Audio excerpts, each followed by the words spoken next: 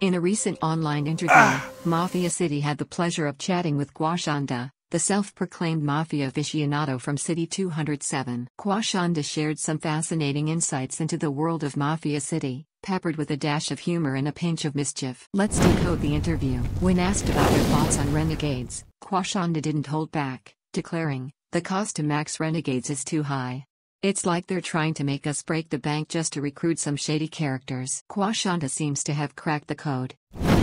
But it's not all serious business in the world of Mafiacity. Kaushanda lightened the mood when discussing global events, lamenting how players with lower stats can only build towers or use the demo skill. "It's like sending a rookie to do the boss's job, they're out of their depth," Kaushanda exclaimed, envisioning a world where even the little guys can make a big splash in the criminal underworld. And let's not forget Kaushanda's online shopping adventures on the official website.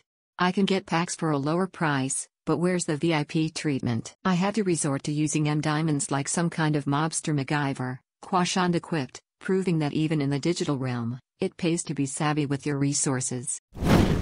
Looking to the future, Kaushanda and their clanmates dream of epic new events that will shake up the criminal landscape. "Forget the same old routine, we want something big, bold, and maybe a little bit bonkers.